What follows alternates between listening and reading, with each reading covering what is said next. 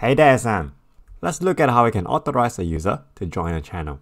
As I mentioned in a few lessons ago, we will need to use either a private channel or a presence channel if we want to implement authorization. Let's start by changing the channel of our chat message event. Currently it's on a public channel, so I'll change the class name to private channel instead, and also refactor our channel name. Next, we'll need to define the authorization logic for our newly created private channel. We'll go to channel.php that lives inside the routes folder, and we'll define the new channel in here.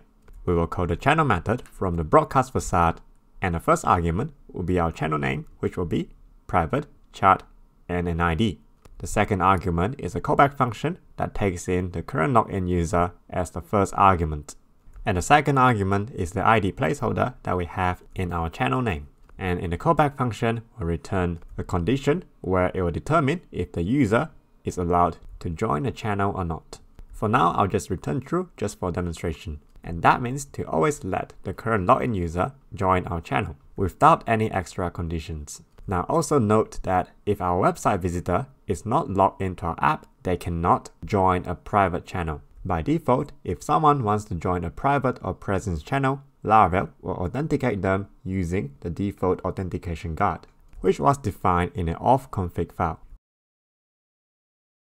And if you want to have a final control on a per channel level, you could pass in a third argument in a channel function where you define the guards that you want to apply to authenticate the user. But 90% of the time, you don't really need to touch this option.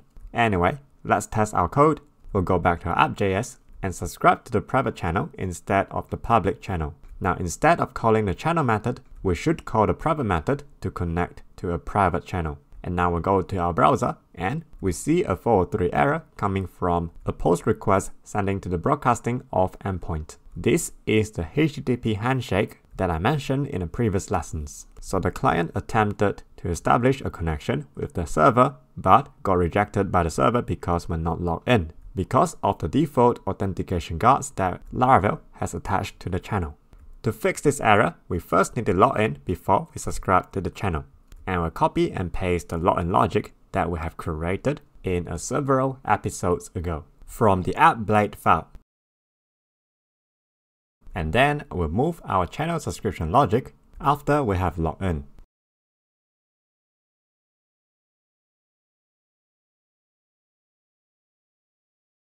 And now let's go to our browser, hit refresh, and we no longer see errors. And that means we have successfully subscribed to the private channel. And now let's see what will happen if we return false in the authorization callback function. Let's go back to our browser, hit refresh, and we see the 403 error again on the broadcasting auth endpoint. And that means the handshake is rejected. We definitely don't want that, so let's change it back to true. Alright, let's move on. I would like to display the author of each message in the DOM as well. And that means every time when we emit the chat message event, we should also attach the current login user in the event. So let's go to our chat message post endpoint and we'll pass in an instance of the current login user to the event constructor. And within the event class, we'll set a user as a class property and attach the user in the event payload. We don't want to attach every information about a user inside the event payload, so we'll just put in the name and email field.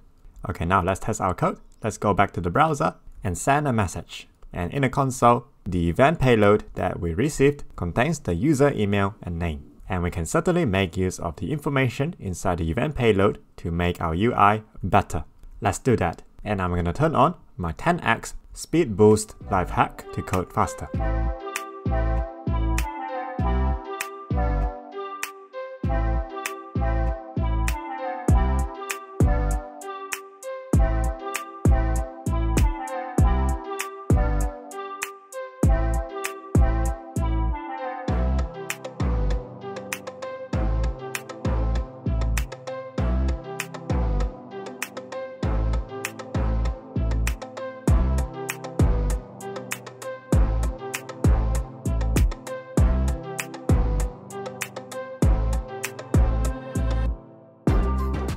I would also like to put in all the people who are online in this chat room in the nav bar. I'll put in some placeholder avatar for now.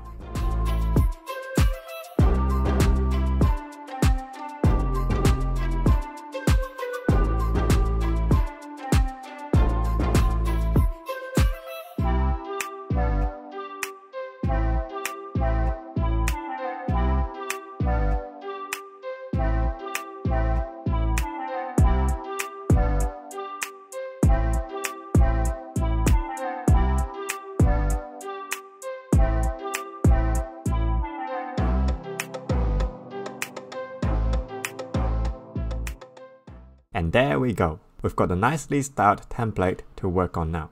We just need to populate the data into our DOM. First of all, let's clear our hard-coded data, and we will modify our list item creation in JavaScript.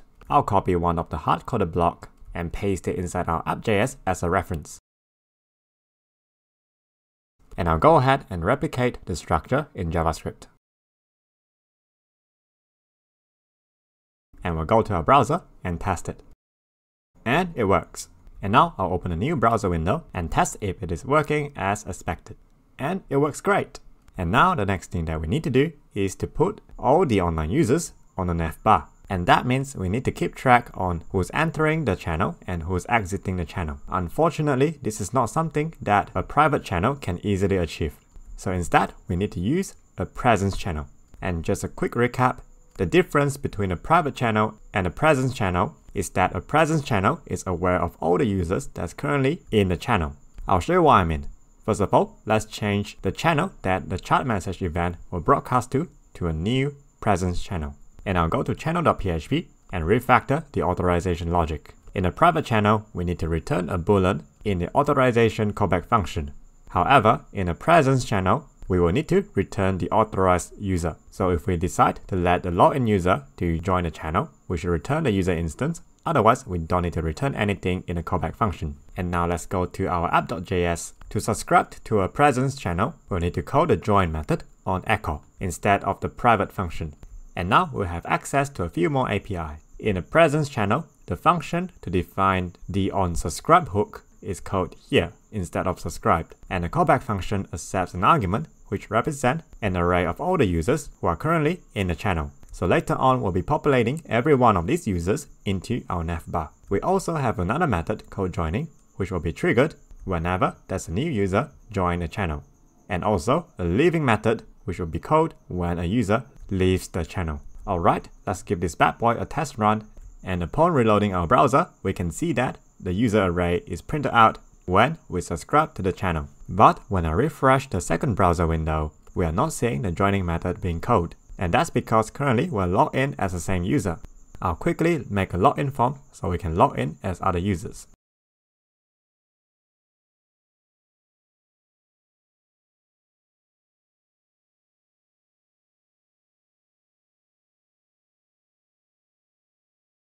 Alright, our form is ready.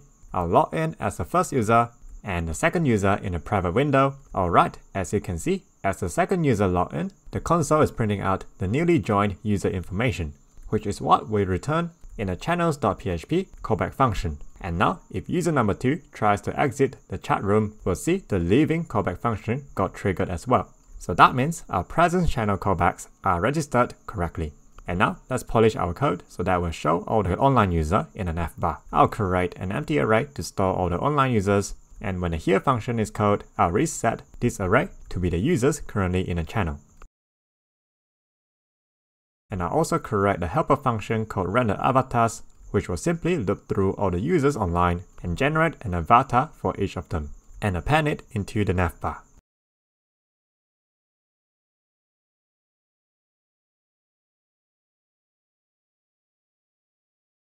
Let's give this a go. And it's working. But I forgot to put in the initials inside the avatar. I'll create a helper function to retrieve the user initials.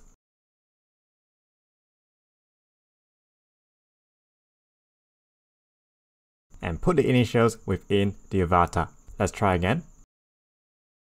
And it's working great. And now let's write the logic for the leaving and joining callbacks. So when a user has joined the channel, we will add the user to our users online array and re-render the avatars. And when a user is leaving the channel, we will filter out the user from the users online array and again re-render the avatars. Alright, let's run this bad boy for another time. We'll log in the first user and the second user. And we see both users' initials are popping up in the navbar. Great! And we'll send a message on behalf of each user. And they are showing correctly in the chat box. Wonderful. And now if the second user is leaving, the user's avatar in the navbar disappears. Great! Our app is working as we expected. And one last thing, I would like to show a divider whenever someone joins the room or exits the room. Let's refactor our code. I'll create a helper function to generate a new text box in the app. And the function body is pretty much what we have done in the event listener for the chat message event. So I'll cut and paste it and modify it accordingly.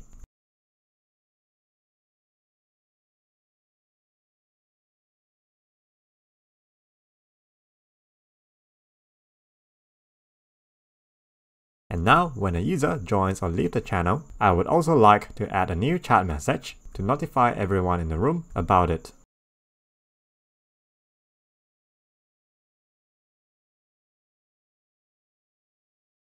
Alright, let's test our code. We'll log in as a first user and second user in the private window. And upon logging in, we see the message the second user has joined the room in our first browser window. And when the second user leaves the room, we see the message has left the room. Isn't that neat? And now we're still lacking of one feature, which is typical in a chat room. That is, whenever someone is typing a message, I would like to show a typing notification to everyone in the room. We'll talk more about this in the next lesson. Key takeaways for this lesson: private and presence channel will only allow authenticated user to join in. They uses the default auth guard to authenticate users. Presence channel keeps tracks of all the subscribing clients, while private channel doesn't. We use the private function in Echo to subscribe to private channel and the join function for presence channel. We need to define an authorization callback in channels.php for private and presence channel. The private channel auth callback should return a boolean, while the presence should return the authenticated user instance. That's it for now, and I'll see you again in the next video.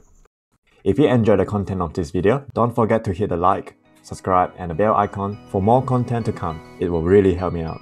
Thanks for the support.